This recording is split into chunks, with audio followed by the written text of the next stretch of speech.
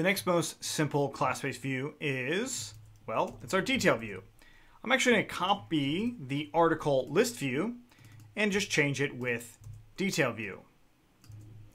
And just like that. Copy this, bring it into my URLs. Come in here. I'm going to keep these things in order. This is just personal preference. Okay. And then down in my URLs, I'm going to replace the detail just like that. And I'm going to change the keyword argument to PK. I've got my template here already. It's very simple. So I'm going to go ahead and go into that first article that I have. There it is. Not really that hard to do. It's actually very easy to do. So of course, if I didn't override the template, what would happen? I would get something like this. And if I change the keyword argument to back to ID, what would happen? I would get something like this. So you can absolutely have your own lookup if you want, but by default, it's looking for the keyword argument of PK or slug. So those correlate to different fields in the model. So PK is also known as the ID field. So ID actually equals to PK, but it stands for primary key. It's a little bit more advanced, but if we try to look up by slug, let's just change the URL to being slug, the keyword argument URL to slug. It's saying that it can't resolve this into our field. Well, these are our only options: active, content ID, and title. So let's go ahead and go back to ID and then override something in our view.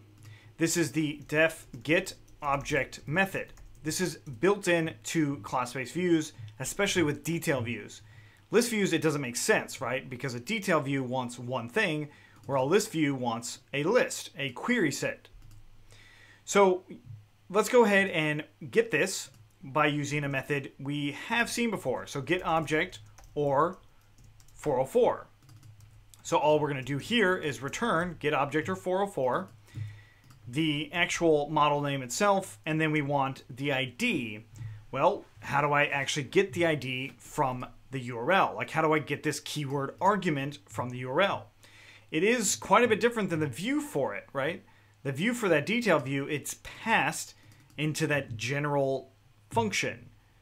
But on our class-based views, it doesn't work that way.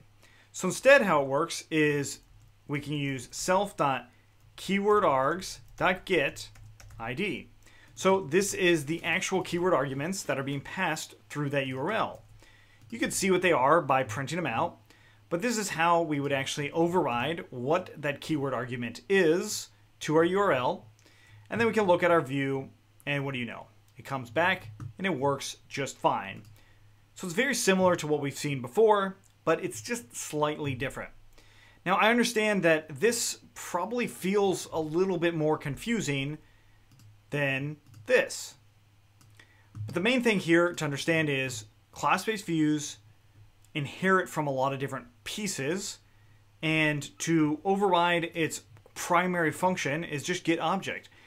Detail view, the primary function of a detail view, is to render a template from a specific object. Now, if I got rid of this query set here and refreshed, it would still work. I actually don't need that query set. What the query set does is it limits the choices available for that detail view. In other words, let's take a look at that.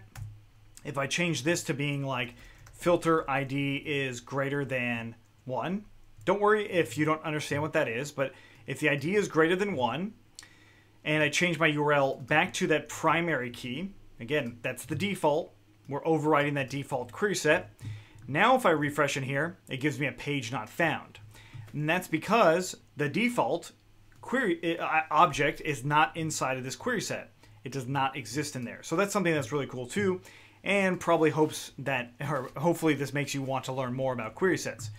But either way, I'm going to go ahead and leave that commented out, leave that object in, and leave the URL back as an ID, because this is almost identical to what we've already done with our other views. Same with the name of the templates, except we just overrode them slightly.